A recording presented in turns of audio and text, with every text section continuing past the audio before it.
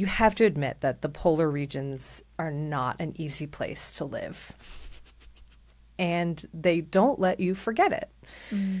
Grabbing the wrong jacket before you step outside, losing a glove, a window that's lost its insulating ability, these things don't go unnoticed, at least not for very long. Whether immediately or eventually, the cold makes itself known.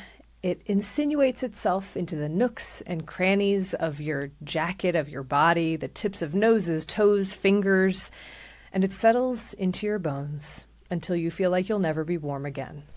That is the exact way that I would describe living in Illinois.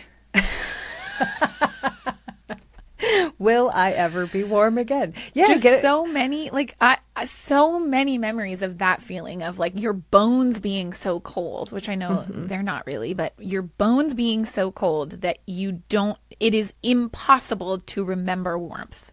Yeah. Ugh. Right now, it's impossible for me to remember cold, even though I'm talking about it. I'm so warm. So sweaty.